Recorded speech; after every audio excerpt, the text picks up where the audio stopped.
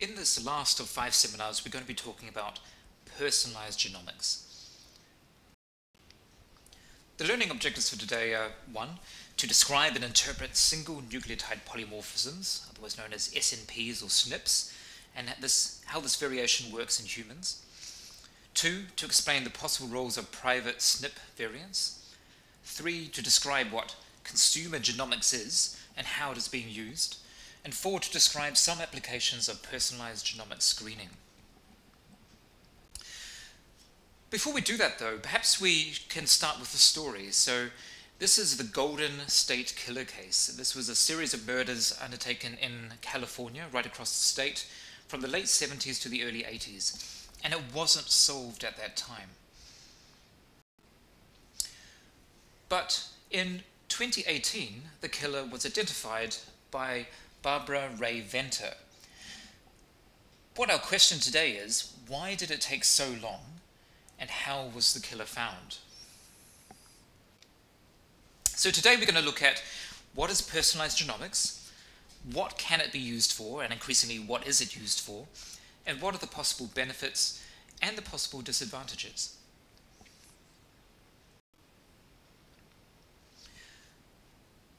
Although it's hard to imagine now, the human genome has really been around for a very long time. So the first genome sequence, the first picture of the entire DNA of a living individual took about 13 years to develop. It cost over $5 billion US in today's money, and it took the work of thousands of scientists from many, many different countries.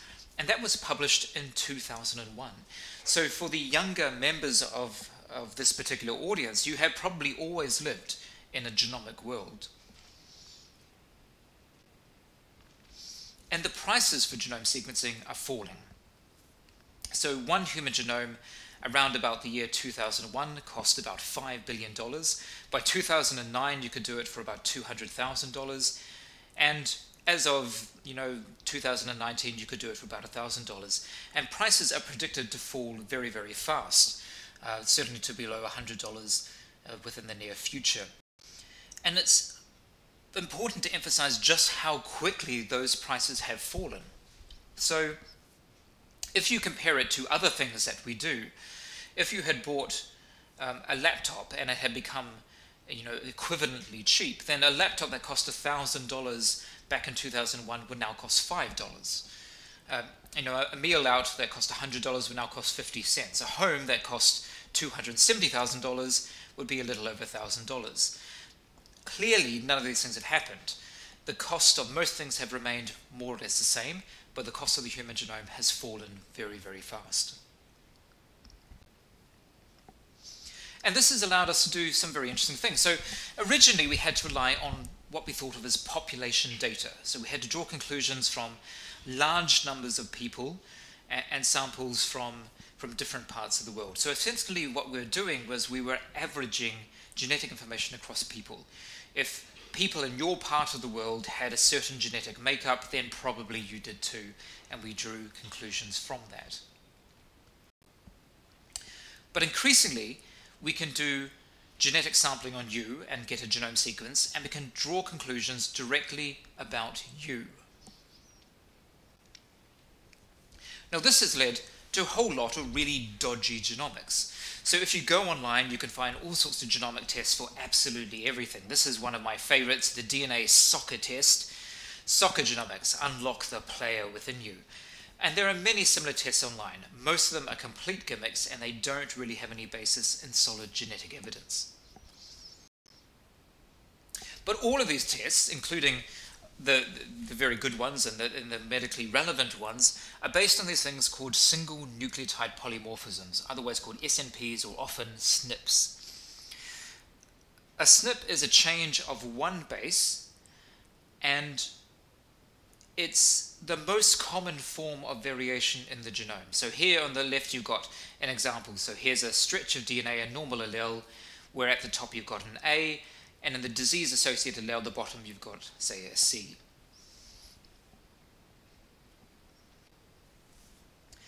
And this variation is measured at the scale of the genome. So there are hundreds of thousands of SNPs along the genome. We each share some SNPs with other people, But some of these SNPs are also unique to us. They are effectively private variants. In terms of common SNPs, many SNPs are found across really big geographical areas, but a large number of SNPs are also region-specific. So here we've got a genetic picture of variation in Europe. This is something that is called a principal components plot. And you don't have to know very much detail, but basically we're plotting variation on two principal components. So principal component 1 is the up and down, principal component 2 on the horizontal. Each person is a point on this particular graph. And points that are closer together are more genetically similar.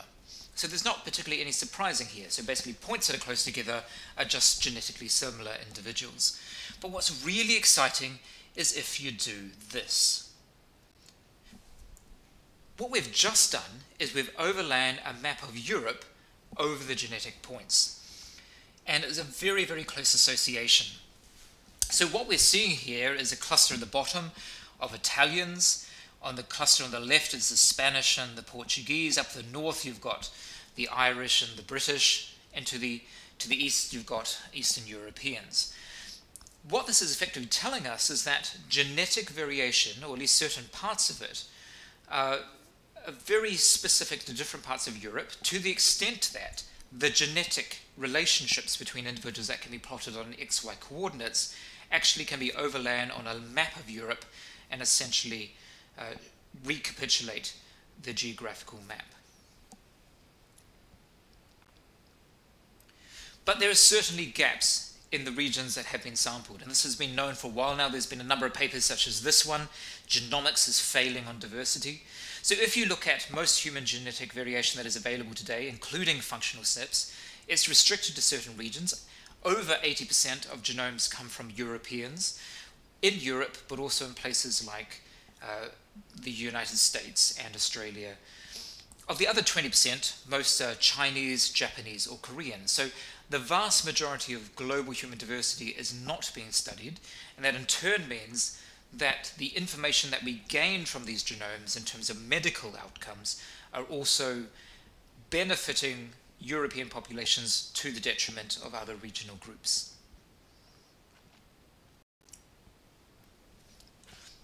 And of course, all of us carry private variants, so SNPs that are effectively unique to us. Some of these are somatic. They happen in our bodies, so they won't be passed on to our children. And so we're looking at that here with this particular picture. So on the left, we've got a colony of bacteria that has been dividing.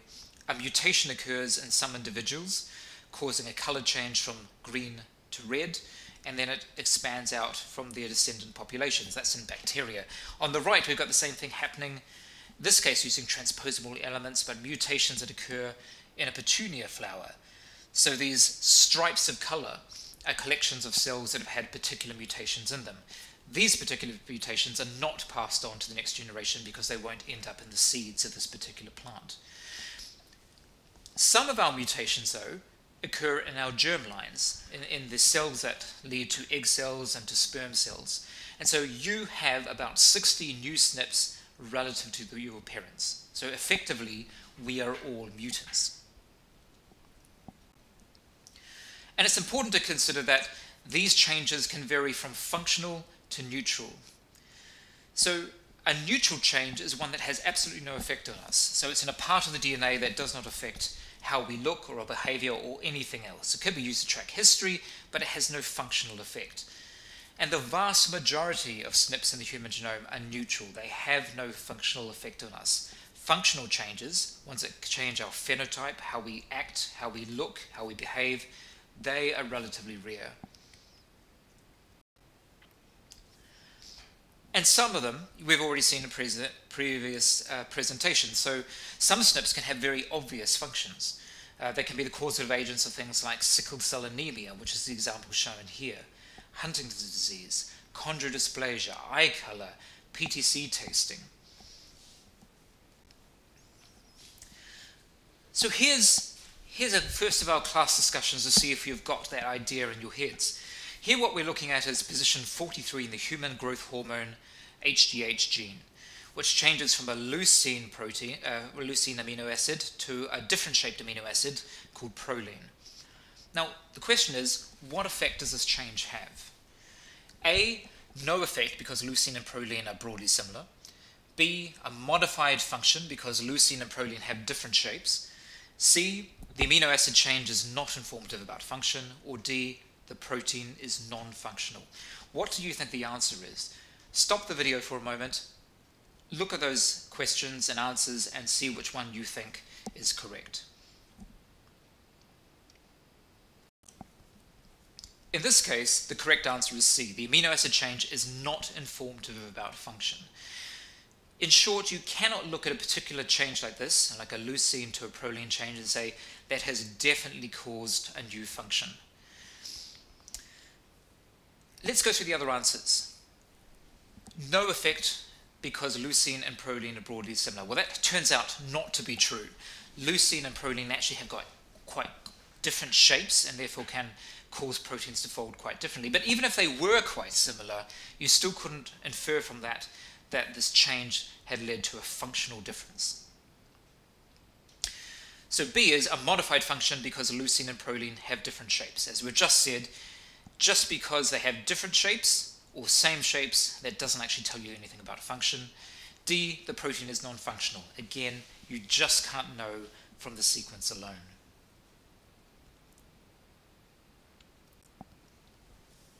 Here's another question. You're a doctor consulting with two patients who are worried about heart disease. Bob has got 30 mutations that are weakly predictive of heart disease. Sally has got 8 mutations. Again, they're weakly predictive of heart disease. So you're the doctor. What should you tell your patients? Your options are A, Bob is likely to get heart disease, but not Sally. B, Sally is likely to get heart disease, but not Bob. C, both will get heart disease. Or D, neither may get heart disease. What do you think the answer is? Stop the video for a moment, look through those answers, and then see if you can choose the right one.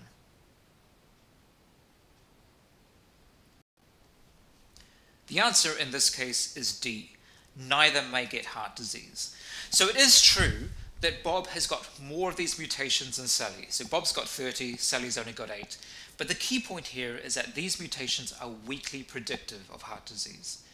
It means that if you've got a large number of them, yes, they may cumulatively add up and give you a slightly higher odds of having heart disease, but they're not sort of the smoking gun. So it's certainly true that because they're weakly predictive, probably neither Bob nor Sally will get heart disease. There's certainly no indication here that both will get heart disease. And I suppose if you wanted to consider it, Sally is less likely to get heart disease than Bob, but only slightly. The best answer here is neither may get heart disease. A key trend in recent years is this idea of consumer genomics. So this is where companies have taken genetic testing and brought it out to individual people. So in the past, this hasn't really been possible. If you wanted to do genetic testing, you either had to be a geneticist yourself, or far more likely, you went to a medical doctor who might, in certain very rare occasions, call for a genetic test to be done on a sample from you. But consumer genomics, the ability to get genetic information from a company, is now routine. These kind of tests are often given out as birthday gifts. And millions of people have been tested. It's now reached the point where the databases that are held in these companies are probably the largest genomic databases anywhere in the world. And they're useful for telling you about all sorts of things. So they can tell you, for instance, about your deep ancestry, which is what we're looking at on the left here. So this particular person is told that 47% of their ancestry comes from Northwest Europeans, but they also have Chinese ancestry and Southeast Asian ancestry. This can be useful if you just don't know much about your family history. The genetic tests are also useful for recent genealogy. So by looking at matches with other people in the databases, they can find family relatives that maybe you didn't know about. So this is a particular example where a particular individual has got half of their DNA from their father, and then 19% of that comes from their paternal grandfather, and 37% comes from their paternal grandmother. And it's important to note that those numbers differ slightly. So you would expect there to be 50% from the father, that's fine, but 25% from each of the two grandparents. In this case, there's a bit of wiggle room there, just through the vagaries of how genes are transmitted from one generation to the next. And you can see this in brothers and sisters too. So here we're seeing the genetic test for a real pair of siblings, a couple that I happen to know. Siblings, on average, share half of their DNA. But when you look at this map on the left, this genetic map, you can see that some parts of the genome are not shared at all. Those are the bits in white. Some parts, they're identical for both of their copies. Those are shown in very dark-coloured blue. And some of them, only one of their alleles is shared, and that's shown in the sort of half-identical light blue colour. So bits of your genome can either be half identical, completely identical, or not identical at all.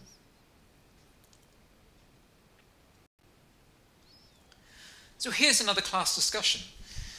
Imagine you've got a brother and sister who don't get along, so they take a genetic test to find out if they're really siblings.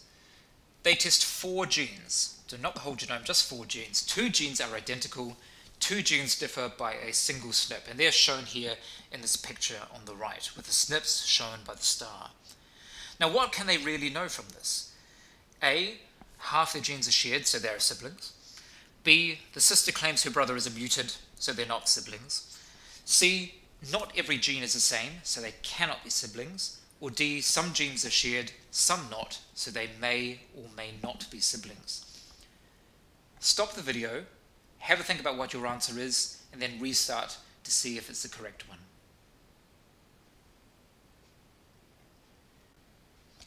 In this case, the answer is D. Some genes are shared, some are not, so they may or may not be siblings. So why are the other answers wrong? Well, A, half the genes are shared, so they have to be siblings. Well, people share genes who are not even related, so that isn't the correct answer.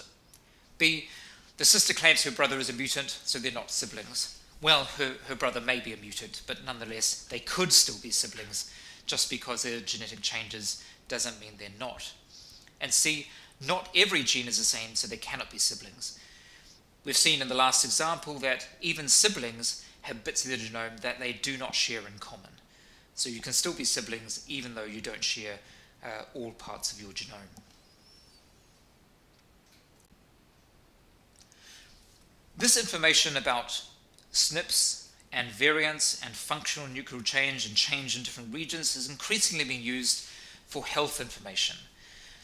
So the genetic basis of some phenotypes is very well known. So a very key example of this is lactase persistence. So most Western Europeans, for instance, have the ability to drink milk as adults without having sort of lactose intolerance. And G frequencies are highest for this in Europe, although they also occur in other parts of the world. And this kind of pattern holds true for pharmacogenomics too. So people respond differently to different drugs. So here, if you would consider an anti-leukemia drug, so 6-mercaptopurine, there are different people who have a change in the thiopurine methyltransferase gene. The mutant enzyme cannot process the drug, and that means that high doses can be fatal. And so if you look at the picture on the left, you can see that most people have the normal variant of this particular gene. They have the proper enzyme, so you can give quite a lot of the drug, this anti-leukemia drug, and it's okay. They can process it, it will kill off the leukemia, and it won't hurt them. But there are some people who have a mutant version of this, just one of their copies. That's in the middle there in the green. And they have to have a slightly lower dose of this anti-leukemia drug, which will still treat the cancer, but it has to be a low dose so it doesn't hurt them. And there's a few people who have a mutant on both of their copies. So they only have the mutant TPMT protein enzyme. And for them, they can only have a very, very small amount of the drug, which is still effective against the leukemia, but it means that you have to give them a small amount of drug in order for them not to have very, very bad side effects.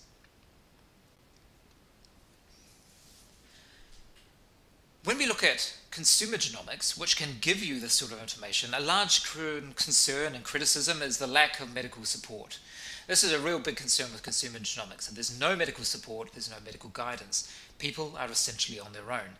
And so the FDA, again, this organization in the United States that controls drugs and drug testing in medical facilities, has had a bit of a crackdown on some of these companies and the ability to provide medical information from genetic testing.